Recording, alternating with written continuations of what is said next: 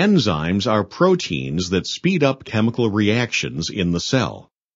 A special region on the enzyme, called the active site, has a shape that fits with specific substrate molecules. An enzyme works by binding to one or more specific molecules called reactants or substrates. Binding occurs at the active site. The enzyme and substrates form an enzyme-substrate complex. The interactions between the substrates and the enzyme stresses or weakens some of the chemical bonds in the substrates.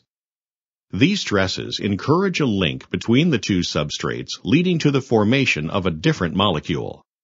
As a result of the chemical interactions within the active site, a new product is formed.